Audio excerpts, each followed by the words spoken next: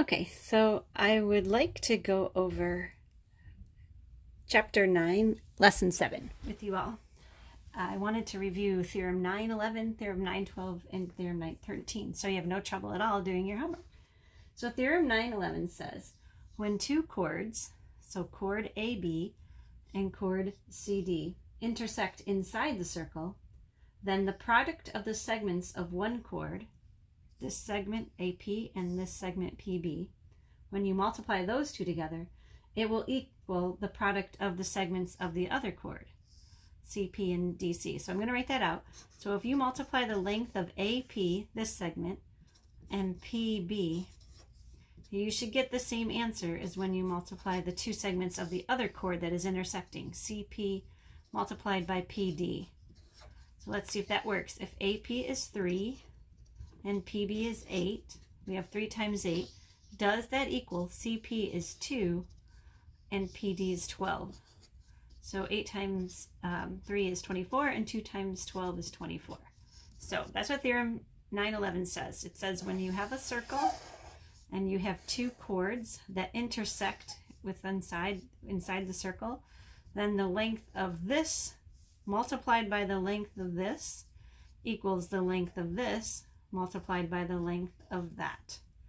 So AP times PB is equal to CP times PD. We'll do a little practice with that in just a moment. I'm going to just go ahead and tell you the other two theorems so that we can do practice with them all together. Okay, now you can see this is different. This is not two chords inside of a circle. This is something that is meeting outside of the circle. This is a secant, which is just a chord that extends beyond the circle. And here is another secant.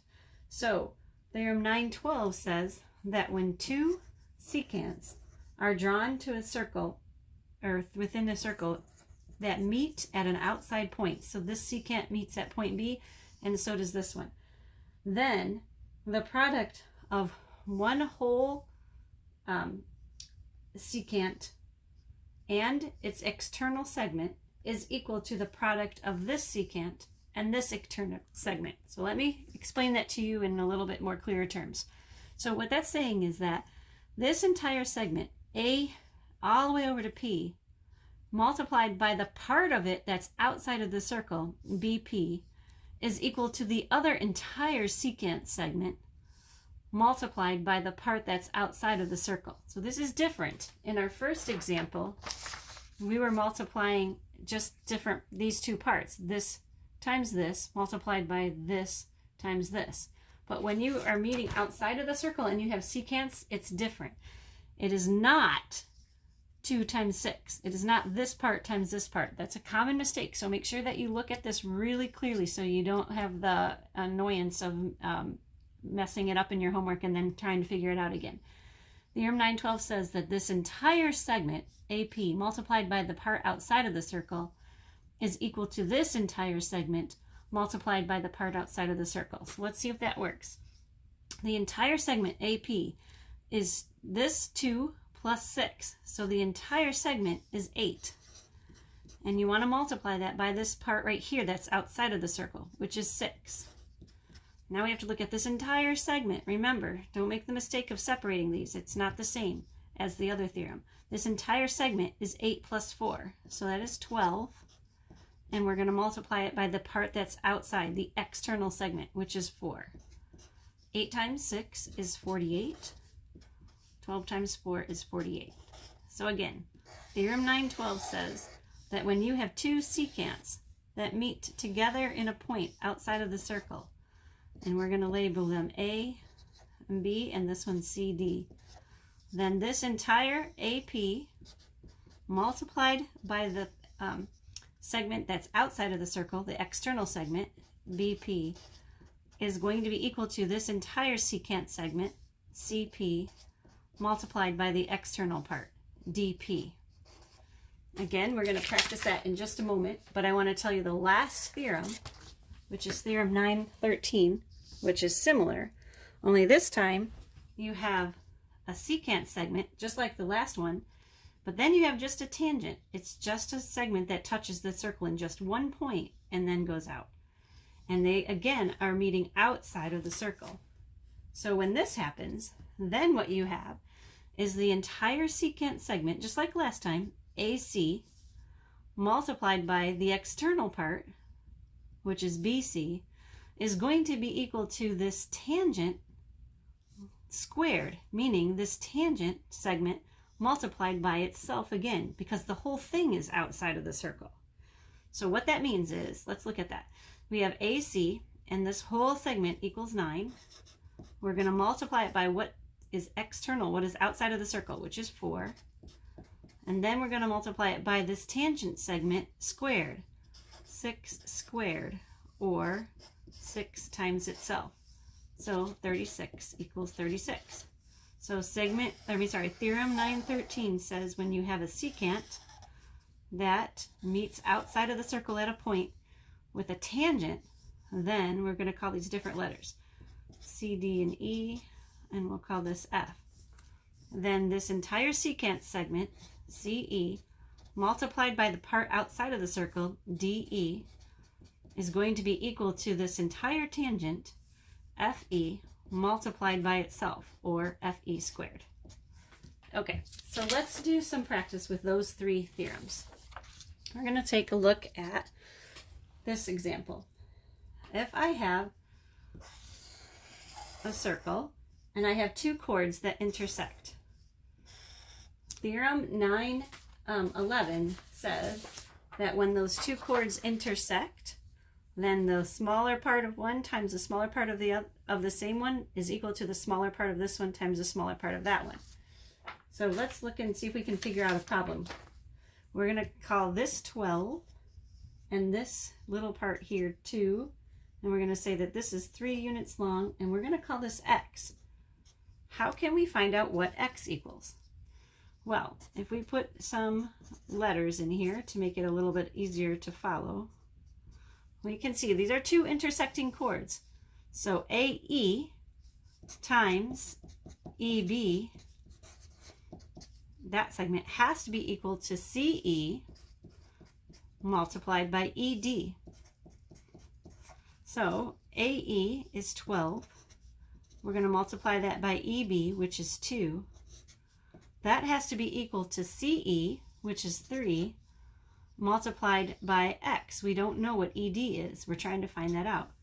So now we have 12 times 2 is 24. 24 equals 3X, so X is equal to 8. That's how you would figure that one out. Let's take a look at another problem to make sure that you have no trouble with your homework. Okay, we're going to do one that has to do with the 3rd theorem that we talked about today, the one with a secant and a tangent. We're going to have a secant, which is a chord that extends beyond the circle, and a tangent, which is just a line segment that touches in only one point. And we're going to say that this is 18, and this is 6, and this is x. So remember, with a situation like this, we have this entire secant, AC, multiplied by its external part, BC, is equal to the tangent multiplied by itself. So let's go ahead and try that. We have this entire secant segment, which is 18 plus 6, which is 24, multiplied by the external part, multiplied by 6, is going to be equal to x squared, because it's x times itself. 24 times 6 is 144, equals x squared, so x is the square root of 144, so x in this case equals 12. Okay, we're going to make sure that you have practice with theorem number 912, which is one that has two secants meeting on an outside point. So in this circle, we'll have this secant, which will be 8 units long inside the circle and 4 outside the circle. And then we're going to have another secant that will be 6 units outside of the circle and then something inside of the circle. We don't know what that is yet. So when you have 2 secant segments, then the way you figure that out is the entire secant, AB, multiplied by the external part. So 8 plus 4 is 12. And we're going to multiply that by this external segment, which is 4. And that is going to equal this entire segment, which is 6 plus x, I'm going to put that in parentheses, multiplied by this just external part, which is 6. So when you write this total, x 6 plus x, put it in parentheses so that you do this distributive property correctly. So 12 times 4 is 48. 6 times 6 is 36, plus 6x. Subtract 36 from both sides, and you get 12 equals 6x. Divide each side by 6, and you get x equals 2. So that's how you would find x. Let's go over 3 more, and then I think you'll be all set. Okay, so we have a circle right here. This one is going to use the first theorem that we talked about, because we're going to have 2 chords that meet inside the circle. This part is going to be 8 units long. This is 6. This is 2. And they're going to want you to figure out what x is. So when they cross inside of the circle, then that's when you just use the simple segments of each chord. So we have 8 multiplied by x equals 6 multiplied by 2, which is 12. And x then equals 12 divided by 8, which is the same thing as 3 divided by 2, or 1.5. So either 3/2 or 1.5. Okay, two more ones to practice, and then you'll be all ready to go. So in this circle, we have a secant, 2 secants meeting outside of the circle at a point. This equals x, and this equals 5. This equals 9. And this equals 6. All right, so the 2 secants meeting outside of a point. We multiply the entire first secant, which is 5 plus x. It is not 5x. Don't make that, it is not 5x. Don't make that mistake. It is not 5 times x. This entire length is 5 plus x more. Put it in parentheses. You multiply the entire length by the external part, which is 5. So 5 times the whole length of the secant is equal to this entire length, which is 9 plus 6, which is 15. And you multiply that by the external part, which is 6. So now do the distributive property. You get 25 plus 5x equals 15 times 6, which is 90. Subtract 25 from each side, and you have that 5x is equal to 50, did I do that right? 65. And then x is equal to 13.